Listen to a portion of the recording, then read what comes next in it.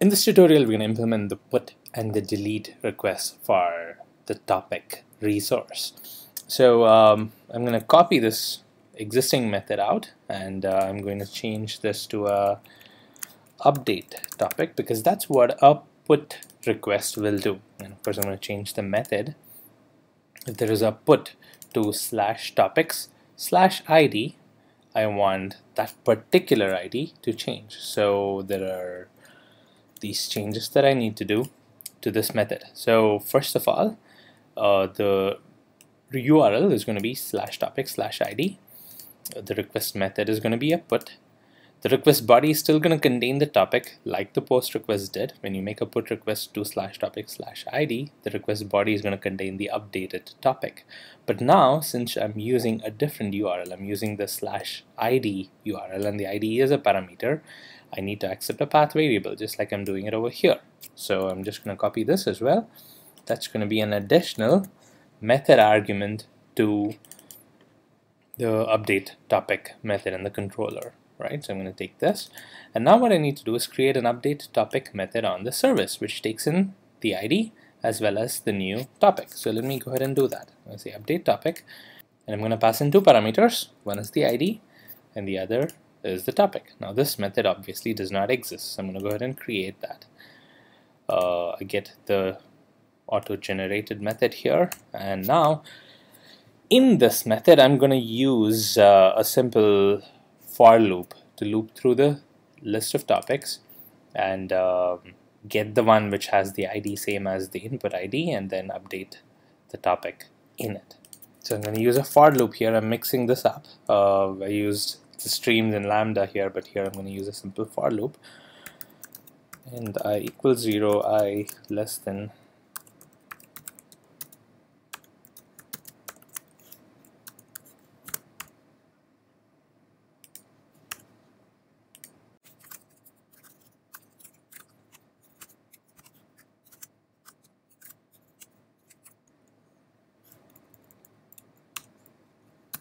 if the ID matches in a particular topic, what I'm going to do is I'm going to replace that. So I'm going to say topics dot set at that element. I'm going to set the new topic, and I'll just return. Alright, so this is what's going to happen. It's going to loop through every topic. Depending on the size of the topic, it's going to loop through that many topics, and for each topic in that list, it's going to compare the ID with the input ID that we've got, and if it matches, then at that location I'm going to send the updated topic. I'm going to set it to the list, and I'm just going to return.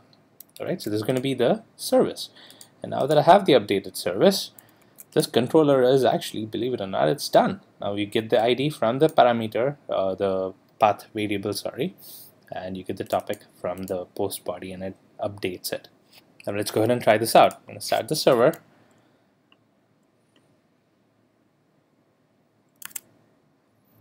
Let's get the topics first.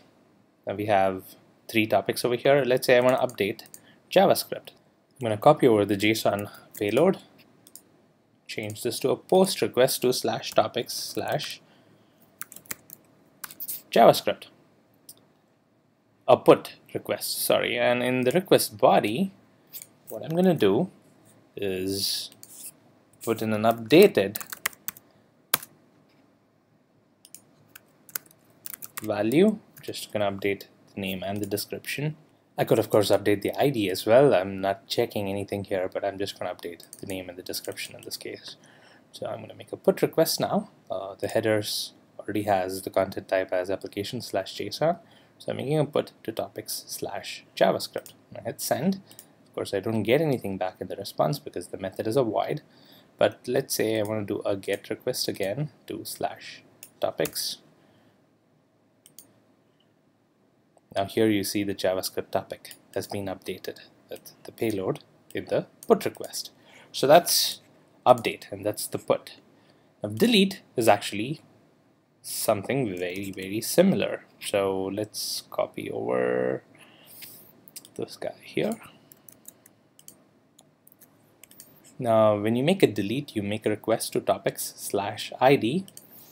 I'm going to call this delete topic, and the request method would be a delete. So instead of a put here, I'm going to change it to a delete. The thing to note though is the method name in the controller really doesn't matter, as you must have observed. I can give it any arbitrary name over here. These names really don't matter. It's just that you have a name, you have a method, and you have the right annotation on that method and the right input arguments, and it's doing the right thing. That's what matters. The name itself really doesn't matter. So let's say I call a topic service dot delete topic of the ID. So I'm going to go ahead and create that method here, because this can be a void as well. And I'm just going to get the topics array and I'm going to use the removeIf option. The removeIf method takes in a predicate lambda expression and removes all topics in the list where the predicate is true. So in this case, the predicate is basically for a topic, if the get ID is equal to the input ID. So in this sense, it's pretty much the same predicate as what you're doing to filter over here. Here, you're just doing a remove. Alright, so this is the delete topic method, and now of course I don't have to return anything here. I'm going to make this a void as well. Alright, so this is done. I'm going to restart the server. Now I'm going to go back to get all the topics. Well, the JavaScript thing that I changed is back because we didn't process it, which is fine. Now what I'm going to do is make a post request to /topics. This was the post request we did earlier. I'm going to add Java EE into the list. Get all the topics. And now we have Java EE. Now I'm going to go ahead and delete the topic that I added. So I'm going to make a delete request to /topics/Java EE. And of course, I don't need anything in the request body. I could just delete this off. The header still has content type application JSON. I'm making a delete to topic/Java EE. I make a request. Of course, nothing is gotten back, but I make a get to /topics again. Java EE goes away. I can make one more delete request to JavaScript. So let's say I make a delete to /topics/JavaScript. I hit send, and if I were to get all the topics again, now JavaScript goes away as well. So this is how the delete request works. So these are the standard methods for any typical resource in a REST API. So you have the get on the root resource URL, the collection resource URL, which is the /topics, which gets everything, right? You also have the individual fetch, which is the /topics/ID, which gets that individual topic. We have the post to the collection URL, which creates a new topic. We have the put to a single resource URL, which updates that resource, that topic. And you have a delete to the single resource URL, which deletes that topic. So this should give you an idea of how to create these methods in Spring MVC. Again, here what we're doing is working off of a hard-coded list, but that's going to change in a subsequent unit. I want you to focus on the controller itself and how we were able to create a simple controller which handles different methods by adding the right kind of annotations.